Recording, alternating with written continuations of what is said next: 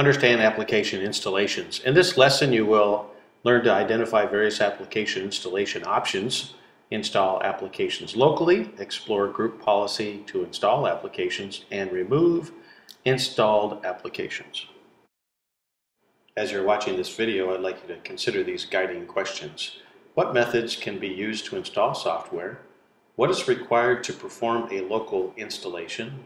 And what do you need to do to install software on a local system? When it comes to installing applications, there are three different methods available to us. A local installation, where the software is installed using a downloadable executable or media such as a CD, USB, or DVD. Software can be installed through a provided software setup program. A network installation, where the software is installed from a network distribution point, or it can use scripting technologies. Another method is the group policy. This method, software is installed to the system using a group policy object or GPO. Installation of software applications requires elevated privileges.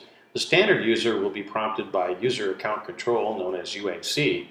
UAC is a feature in Windows that can help the user stay in control of the computer by issuing notices when a program makes a change that requires administrator level permission. Insert the software media and follow the instructions on the screen. Here's an example of the UAC in the figure. With administrative rights, the user could install a malicious program, unintentionally or unintentionally.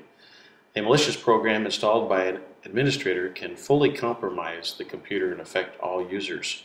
With the introduction of UAC, the access control model changed to help mitigate the impact of a malicious program.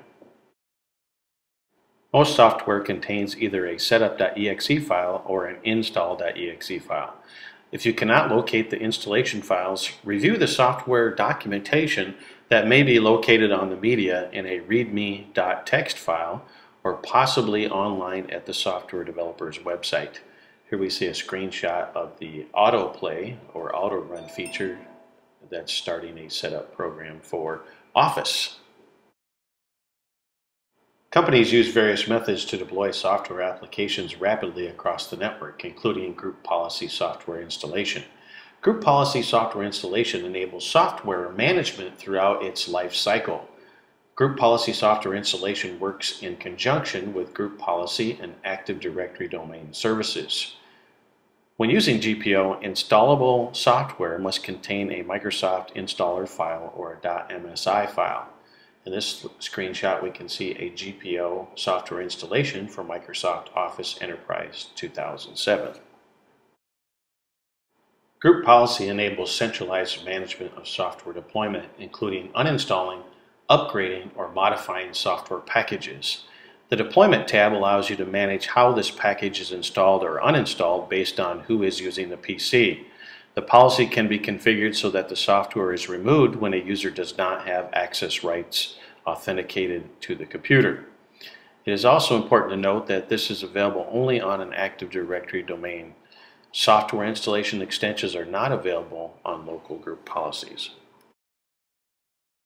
On the local computer, software can be removed through the Programs category in Control Panel. From the Programs category, you select Programs and Features, and you highlight the software that you want to uninstall and click Uninstall. The uninstall process may differ from one software package to another. It should be noted that some software applications leave residual files behind, as well as registry entries. Caution should be used when removing these files and registry entries. As you are discussing this presentation with your group, please discuss these questions. What technology allows a standard user to install software without having to authenticate as an administrative user? What is required to use group policy to install software? And what files are typically used to perform an installation if the software does not contain an autoplay feature?